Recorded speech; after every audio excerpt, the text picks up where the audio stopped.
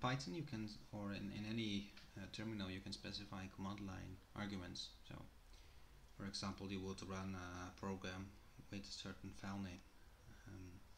Let's say you start Firefox and you want to open google.com.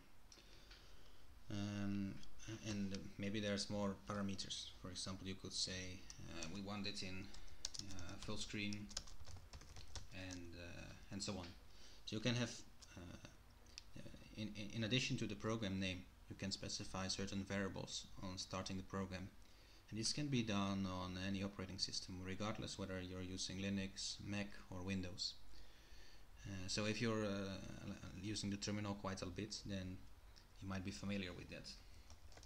So let's say we have an image loader or an image program, and the image program of course would need arguments. So we import the sys module, and let's say we just print all of the arguments specified. Can do that in a list. So they are stored in a variable called argv, and if we run this, let's say we have one image called tower.jpg, and it's not working.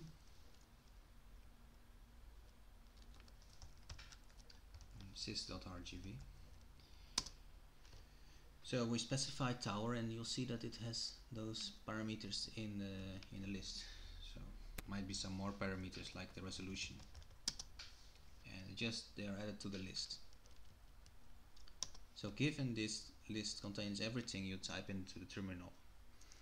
So for example, you could say that the file name is always the second element, and could say file name equals the file name. And that's a way we can simply get the file name from that list. So in this case, tower.jpg, sorry, it's the first one.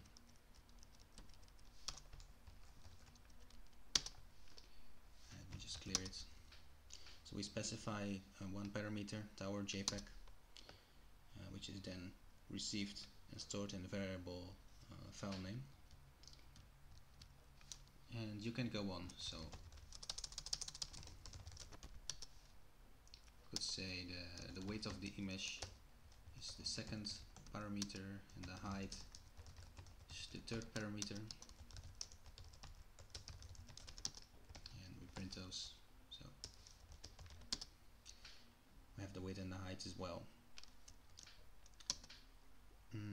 So that's a very basic way to get input from the command line, extra parameters in addition to your program.